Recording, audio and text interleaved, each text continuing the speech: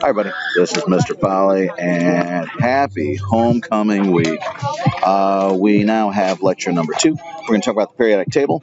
So I hope you print out your notes and you're ready to write some stuff on there. We're going to identify families, identify the number of valence electrons, charges from the periodic table, properties of metals, properties of nonmetals, determine if electrons are gains and lost. A lot of these are review parts, so that's kind of good. Here's a picture of the periodic table that I'll be referring to all the time.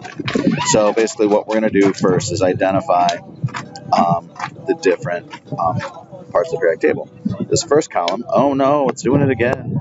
This first column is called the alkali metals.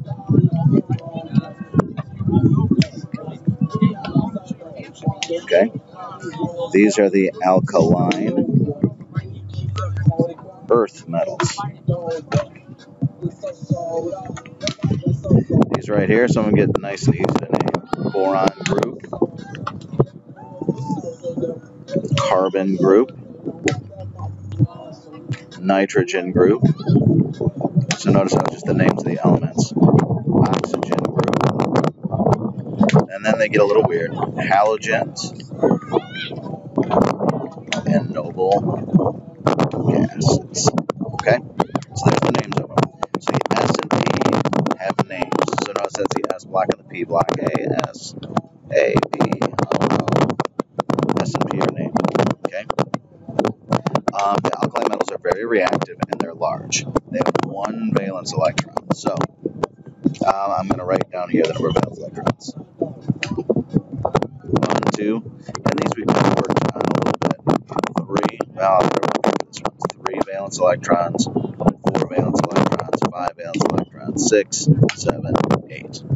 So it's basically in order, and we just skip the D block. Okay? So group 2 is the alkaline earth metals, 2 valence electrons. The boron group has 3 valence electrons. The carbon group has 4, nitrogen has 5, oxygen has 6. Halogens are the most reactive nonmetals. So this is important to know. Most reactive metals, alkaline. Most reactive nonmetals are halogens.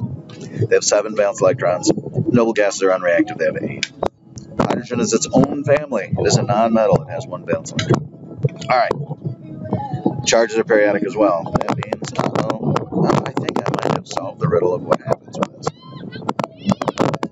+1, +2, +3, 0, -3, -2, -1, 0.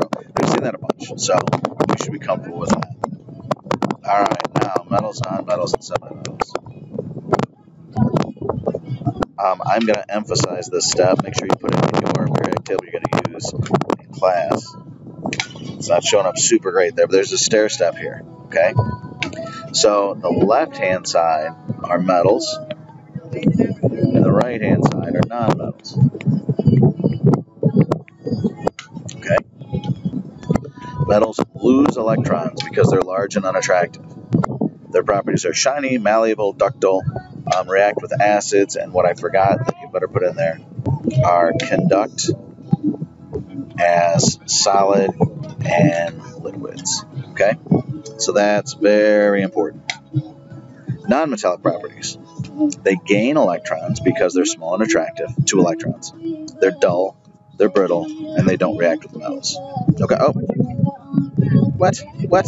That's not metals. Do not react with acids. I was going to say they do react with metals, they don't react with acids. Sorry. Semimetals are also called alkaloids. Semimetals are also called metalloids. They're a mixture of some properties of each. Aluminum is a metal. So when we talk about these, I'm shading in my metalloids. So anything that's got 2 sides on the stair step is a metalloid except for aluminum. So I put that in there just so you know. All right, that's it. Isn't that the greatest, shortest podcast ever? I know. You wish they were all that wonderful. And happy homecoming week. Toodles.